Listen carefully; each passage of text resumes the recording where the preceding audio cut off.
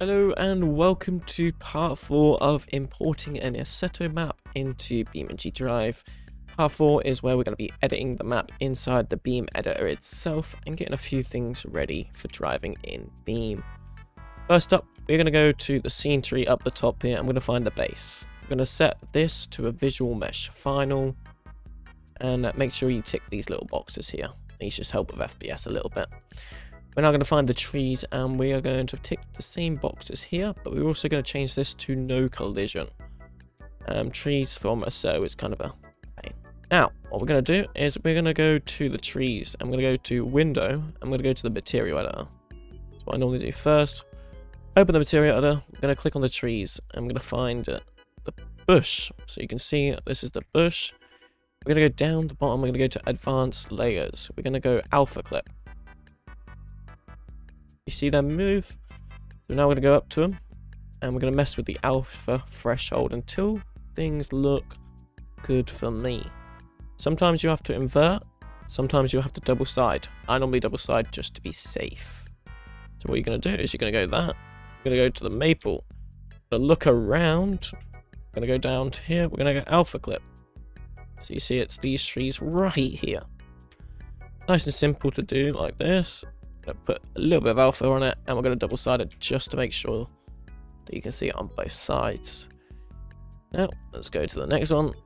Normally this shouldn't be too much, but we're going to double side it alpha clip. Let's find out where these are. Oh look, there's these big massive ones here. So as you can see they look a bit dodgy, so we're going to add a little bit more alpha clip to these ones like that. Try and get them to look as best as you can. Beam doesn't really like a set of trees, but we want a set of maps. We do what we got. Do what we got, do what we deal with. So we're going to do the last tree big, which I'm guessing is over the back here. Lovely. And then we're going to double side it. Just, you see that double extra there, just to make sure. It looks this is okay, to be honest. We're just going to add a little bit just to be safe. And then make sure we save all the dirty materials with this lovely button at the top here. Once that's done, this back one, I think I'm going to just leave for now. Sometimes you want to add alpha clip or double side, but this looks to be fine so far. So that's the collision slash the materials done for the trees. They look a lot better than they did before. Now, same for these signs and stuff. You would have to find a sign in the map here. So we just click off here. I'm going to find the sign here. It's going to be road A. So we're going to look at the material here. We're going to copy it. Minimize, go back into Beam. And we're going to select at the bottom here. We're going to type in up top here. Here's our lovely material. Sometimes they are weird. And they won't let you do the alpha clip. Which, in that case, you'd have to edit the material itself to do that. Which, that's what I needed to do. I'm not really going to go through that. That's just basic editing the material. So now what we're going to do is we're going to save the level. Make sure everything is saved. Make sure you save it every now and then. I'm going to press F and G before we do that. Because we're so high up in the sky, we can technically just remove the terrain. We don't need this. We're going to be then selecting the scene tree, the base, and we're going to move this down to water level. Somewhere around here. Now what we're going to do is we're going to press F11. Actually, before we do that, we're going to make sure we save it. Remember to always save, guys. I'm going to press J. We're going to Shift C. And we're going to go all the way to the playground. We should technically be able to land on this right now. How awesome is that? Okay, so now what we can do is we can temporarily drive around to make sure our map feels good. Sorry if you can hear clicky clackly. I'm on a keyboard. My wheel is not set up right now. But as you can see, we have the map into Beam. Now, another thing you're going to be wanting to know is, see, these act as concrete right now. So to fix that, we're going to go into the material editor once again. We're going to select the base. We're going to find the grass. Thank God it was selected by itself. We're going to go down to additional info. You see the ground type bit here? Going to tick this, and we are going to change it to grass or grass 2, whichever you prefer. Save, Control S, or File, Save Level. See how it's not. May still be a little bit of a. It may have to reload the level. They may have changed that. They've changed that. Okay, so you'll have to reload the level for the grass to take effect. We can add some other stuff with the in-game stuff, so we can add spotlights. We're going to change the time of day very quickly. It's going to look very bad, but we are then going to go to a spotlight, and we're going to click left click here. You see that it's added a spotlight. We're then going to go to the scene tree, find the spotlight, and we're going to press number 2, which will then allow us to rotate. And we can rotate, and we can then tilt it a little bit more so it's aiming out a little bit. Then I'm going to press number 1, and we're going to move it up a little bit. Now we have a little light in the side bit, and then on the right we can change the range. Normally I put it to 20 just to make sure it reaches the ground.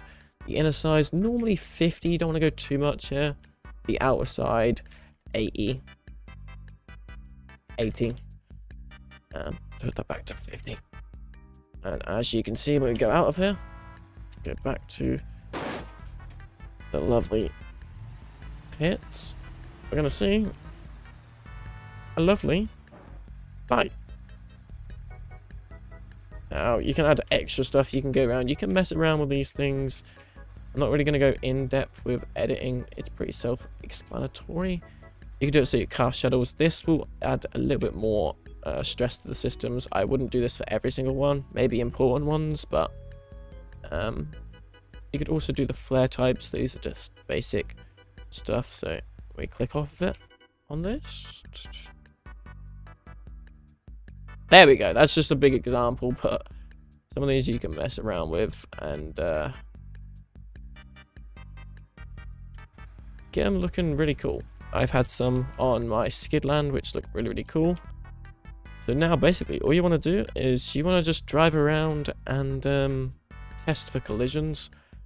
I know a lot of stuff is going to have bad collisions. Now you have to make collisions in game. As you can see, they are kind of bad. You can do stuff in Blender to make a collision better. And there is other ways around this. I just prefer to do it all in game myself.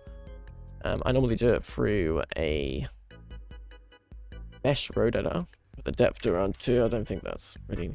I'm going to put this to 0.6 because we don't want it that big, to be honest. I'm going to click on the signpost and we're going to move along.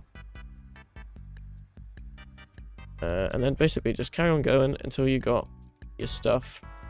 You can obviously go around and just edit these when needed. Technically, you just need a little, just a little bit like this.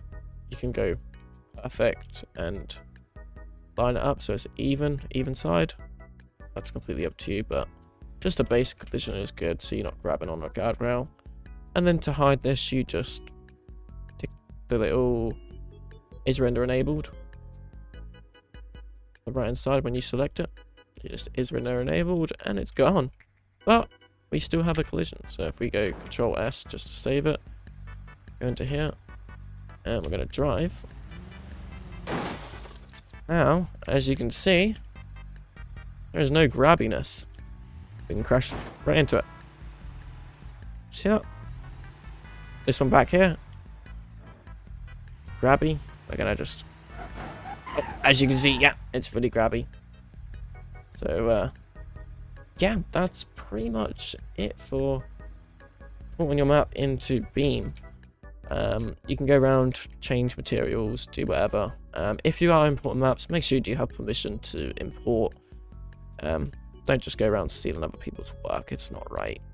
It's not right. It's not cool. If this helped you out, please leave a like so it gets out on the YouTube algorithm to help me out. Thank you all for watching, and any comments, any questions, please leave a comment down below and I will be sure to answer as many as I can. We're going to just save it one more time before. We're going to close Beam. We're going to go to our 0.24. This is how we're going to save it and share it. So we're going to make a new folder called levels, and we are literally just going to drag this folder into here and then zip up the levels folder. Wait for that to be done. Drift Playground 2021. And now you can upload this to a Google Drive and share with your friends to play. It's that simple. Nice, quick, simple. I hope this all helped you import maps into Beam.